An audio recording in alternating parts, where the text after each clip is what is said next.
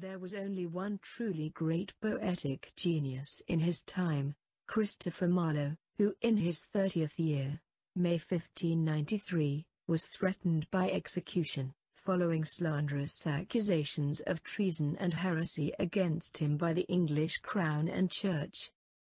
A feigned death as a life-saving operation, staged in Deptford, with the help of Marlowe's employer, the powerful senior advisor of Queen Elizabeth, William Cecil, Lord Burleigh, saw him banished for his own safety, at the price of a permanent loss of identity and name. Cecil allowed Marlowe to escape into internal banishment and exile, writing behind a curtain of multiple pen names or pseudonyms. Consider, however, that from early years on, Marlowe wrote under pseudonyms and by no means neither only after his feigned death, nor only under the name of Shakespeare. His multiple pseudonymities explain most of the paradoxes of the multiplicity of Shakespeare authorship candidates, many of them simply inventions of names, or borrowed names of living or deceased persons like Shakespeare from Stratford.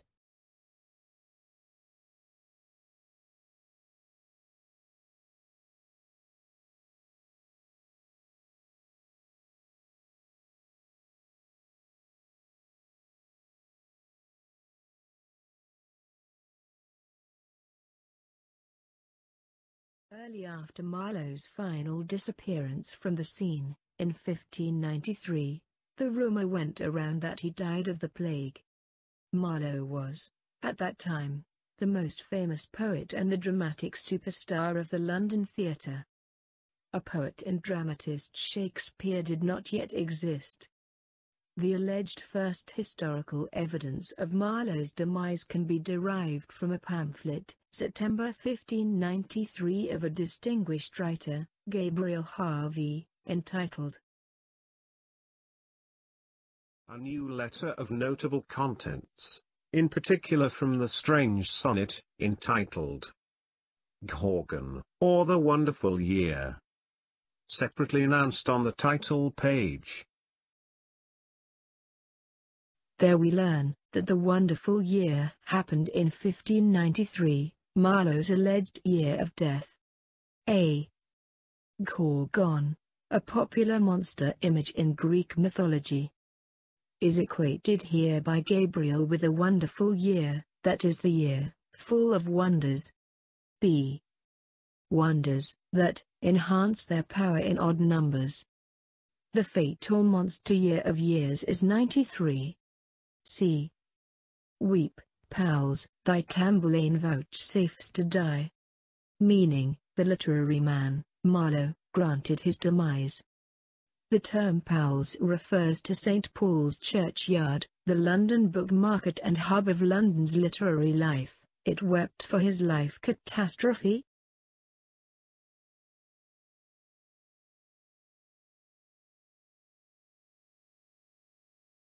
The sonnet contains a gloss, which points precisely, first, to the tragic event and cause of Marlowe's disappearance. Second, to a satiric obituary on Marlowe's mighty self-confident and overconfident character. Third, to Marlowe's dangerous scoffing religious convictions. Some details of point 1, 2 and 3.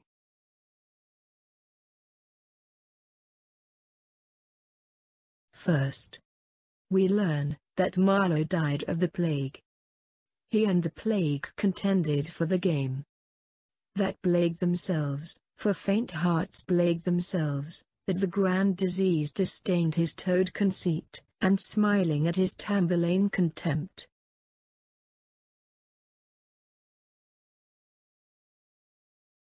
Second, we get a fantastic insight into the positive and negative character traits of the true Shakespeare, Marlowe. Of the highest mind, that ever haunted Powell's. Of sky-surmounting breath. Of a breath that taught the timpani to swell. Of a haughty man who extols his hideous thoughts. He sequidly rang out his larum bell. He had gurned at many doleful knell. who gloriously insults upon poor souls. Domineering in coward's lane. Disdained his toad conceit. His wondrous self. Like Juno's gaudy bird. He proudly stares on glittering fan of his triumphant tail. Like the ugly bug that scorned to die. He mounts a glory rear in a towering wit.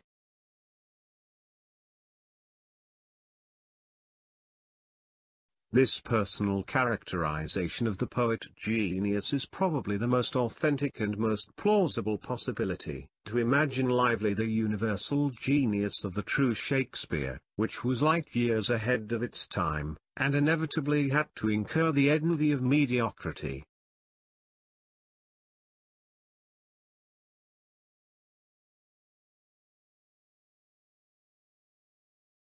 Third, we are informed by the now well-known charge of Marlowe, as an atheistic scoffer. He had not feared God, nor dreaded devil, nor aught admired.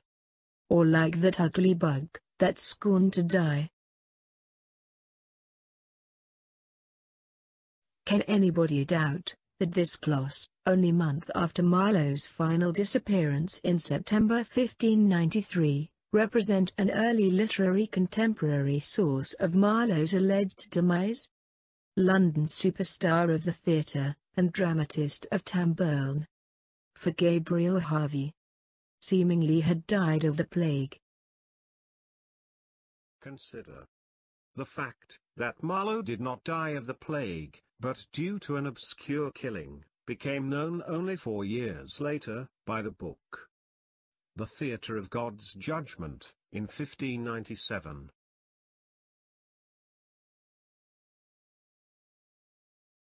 This book, originally from a French author John de Chassaignon, was translated in 1597, out of French, and augmented by more than 300 examples, that is heavily remodeled by a certain Thomas Beard, giving no credit to the name of the French author.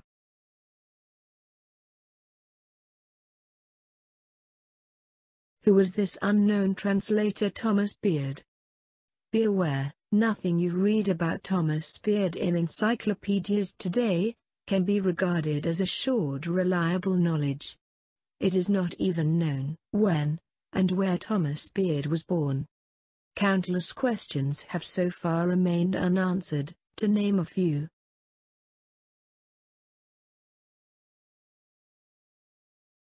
What may be the meaning of the title emblem? Is it by chance that the identical emblem in 1584 in England decorated the book with the Italian text, I Discorsi, by Machiavelli? And that the inlay banner of the emblem contained the phrase, Il vostro malignar a non giovinala? That is, your malignity avails nothing.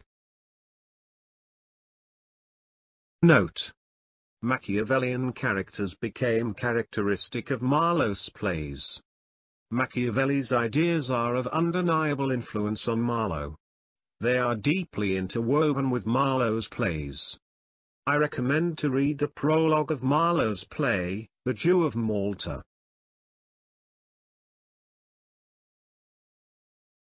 Be aware.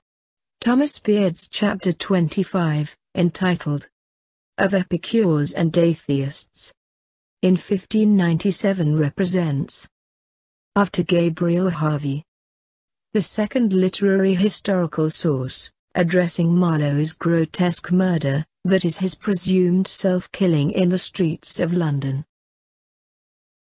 Read and reflect a short excerpt on Beard's historical document in Chapter 25 about the circumstances of Marlowe's demise. Not inferior to any of the former in atheism and impiety, and equal to all in manner of punishment, was one of our own nation, of fresh and late memory, called Marlin, by profession a scholar, brought up from his youth in the University of Cambridge, but by practice a play-maker, and a poet of scurrility, who by giving too large a swing to his own wit, and suffering his lust to have the full reins, fell.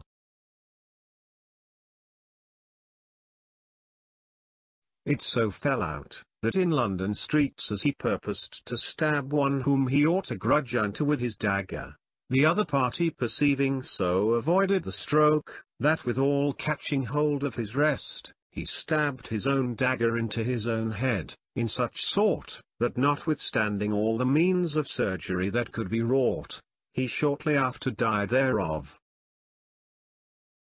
Or that they, referring to all atheists, might, in like manner, come to destruction, and so that abominable sin, which so flourishes amongst men of greatest name, might either be quite extinguished and tooted out, or at least smothered and kept under, that it durst not show it head any more in the world's eye.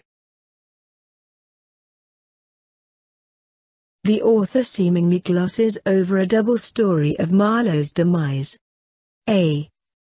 On the one side, his official, impossible, cause of death, inventing the virtually impossible of Marlowe's stabbing his own dagger in his own head, and b.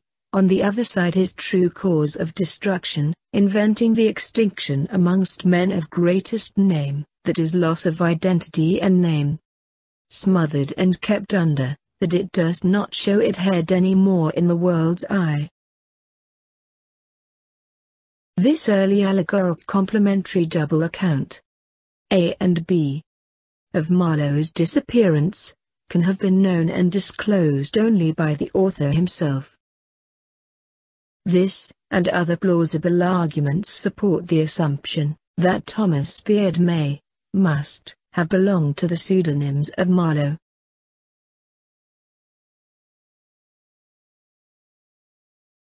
Consider Thomas Beard's moral and anti-religious contemporary views, in his writings and bestseller, inevitably leads to numerous questions and conjectures. To name a few: where Thomas Beard got his faked knowledge from Marlowe's type of self-killing, of his career and deeper personality traits and so on. Why the location of Marlowe's murder in the London streets was erased in the second edition in 1612, but reappeared in Beard's abbreviated book, The Thunderbolts of God's Wrath, in 1618. Where did Thomas Beard get his immense historical universal world knowledge from? Where did Thomas Beard learn to master the ability to write high-level poems, such as on the pages 57 to 59? Can anybody really believe that Thomas Beard, a presumed unknown clergyman from Huntington, has composed this high-level poem of 78 lines? Listen at first only to the beginning 4 lines of the poem. Along the verdant fields all richly dyed with nature's paintments, and with Flora's pride, whose goodly bounds are lively crystal streams, begirt with boas to keep back Phoebus' beams. Can anybody explain why Beard is beginning his poem with these 4 lines? We find, slightly modified again in the anonymous play, The Maid's Metamorphosis, a few years later in 1600? And also, what the contextual meaning of 7 lines of the next page may be. Listen. All proud attempts, that men of might do make, or that he will abandon unto death his own, dear bought with exchange of his breath. Nor must we think that, though they die, they perish. Death dies in them, and they, in death, reflourish. And this life's loss, a better life renews, which after death eternally ensues. Do not these lines clearly represent an impressive poetical blueprint of Marlowe's destiny, that is of a second life? All attempts he will abandon unto death. His own bought with exchange of breath. Do not think, though he dies he perishes. Death dies in him. He in death reflourish, his life's loss, a better life renews, which after death ensues.